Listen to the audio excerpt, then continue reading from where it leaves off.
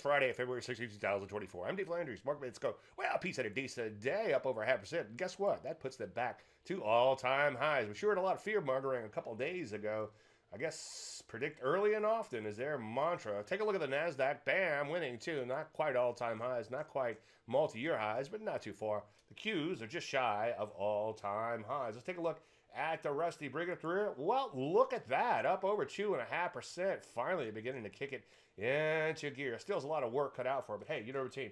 One day at a time. Some of these other areas in here banging out new highs, some with a bit of vigor. M&C at brand new highs, manufacturing brand new highs, drugs, bam, winning, closing at all-time highs. The list goes on and on. Technology looking pretty darn good in here too. Let's take a look at the semis.